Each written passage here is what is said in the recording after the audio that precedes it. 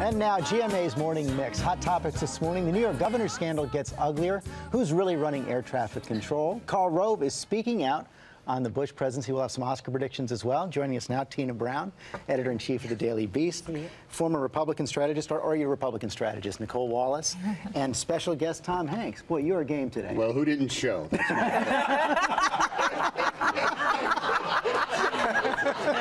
Simple as that. Happy to be here, George. Can't wait to weigh in on these hot topics. We actually wanted the 8-year-old who was directing air traffic 2 weeks ago. Yeah, but you know what? She was directing Sky Blue and she's late. She's much harder to book than you this morning. But what about it, Tina? I mean, when you first hear it, the kid is doing great, actually, not making any mistakes. But it is a little jarring to have a child in the air traffic clearly control. The kid is a lot smarter and more competent than his parents. You know? I mean, that's obviously true.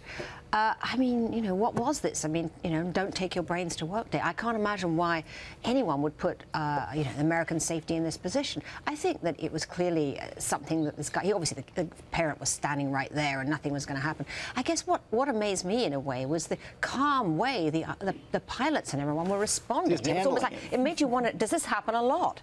Are they used to having this little piping voice on the telephone telling them what's going to be happening at takeoff? Maybe they're used to worse. Yeah. But I don't want the guy to lose his job.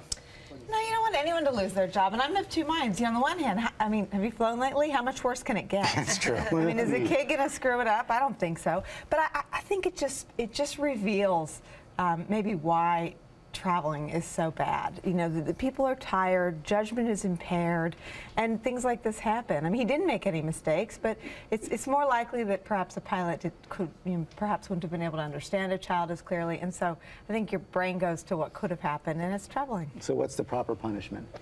Someone needs to stand in the corner, I guess. You know, take their headset away, or you know, make them wear it on the other side of their heads or something.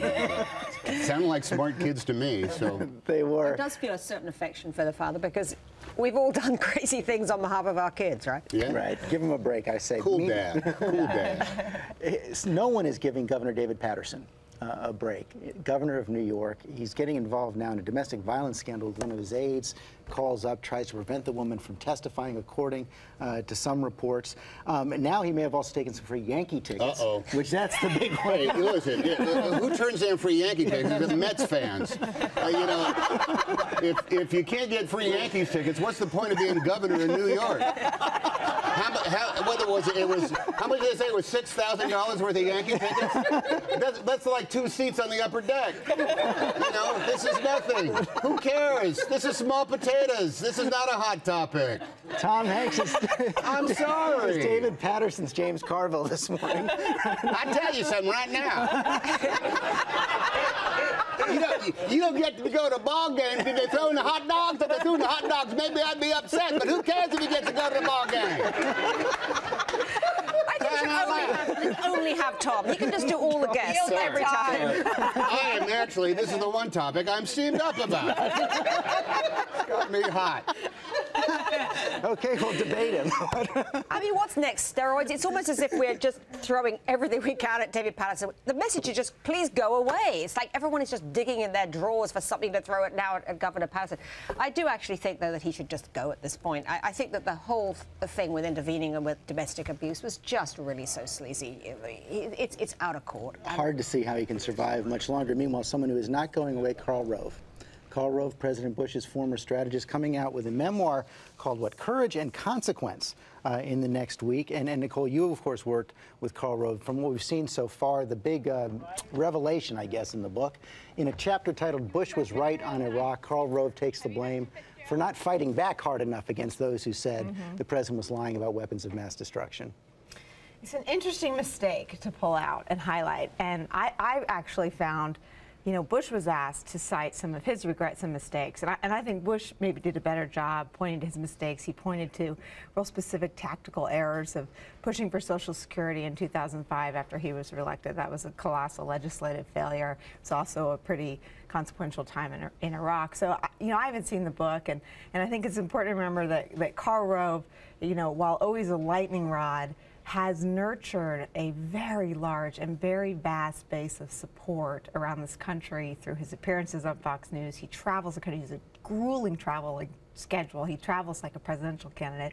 He's on the radio, and I think we should all expect for this book to be a big commercial success. I wonder, Tina, if his timing might be right. Had this book come out last year, the height of Obama mania, probably no one would want to read about President Bush's presidency at all. Yet there is a moment out there now where the Tea Party's and others. It's a better moment for him than it would have been a year and a half ago. But I have to say that it's also not a great moment for him in the sense that his candidate for governor, Kay Bailey Hutchinson, just got trounced, and there's a real sense that Rove's mystique is a thing of the past. I think, as Nicolle said, he's done too much. He's become such a political hack at this point that I don't think he has any mystique left at all. But I also think that this whole thing about saying, choosing a mistake that is kind of a minor issue in a way and making this the big thing that he got wrong is one of those giving yourself a pass. No, but the mistake here was he was saying I wasn't Rove-like enough. Exactly right. He's saying I wasn't Rove-like enough. I mean, I think there's way bigger things that you can accuse Karl Rove about, like completely sort of politicizing the entire sort of presidency in terms of always taking the political expedient thing as opposed to actually considering the larger issues. You ready to read about this? I can't wait to buy Karl Rove's book when it's discounted in the discount. He has a right to write a book. It'll be interesting to a degree. I'm sure he's going to just blow the lid off of everything and tell the complete truth about those 8 years. I want Cheney's book. I want Cheney's book. That's the one I'm looking at. I'm looking for Cheney's book. I think that's going to be absolutely riveting. Yeah, well, he's been out there previewing it all the time. We've only got about 20 seconds left. Quickly, Tom can't give his predictions. Big Oscar predictions. I'm a big fan of The Hurt Locker.